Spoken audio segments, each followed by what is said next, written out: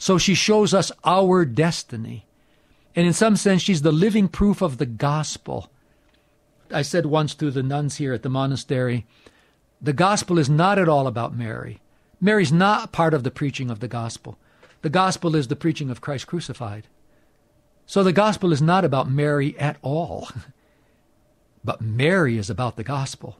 Everything in Mary is about the gospel. She's the great living proclaimer of the gospel. She's the most perfect evangelist that ever lived. But she's also the perfect martyr, the perfect confessor, the perfect theologian, the perfect hesychast, the one who has the greatest knowledge of God through Christ, the one who has the greatest love for him, the one who is closest to him than anybody could possibly be, and patterns and images the closeness, the intimacy, and the communion that we are supposed to have with Christ and with God Almighty, our Father, in and through him, by the indwelling of the Holy Spirit.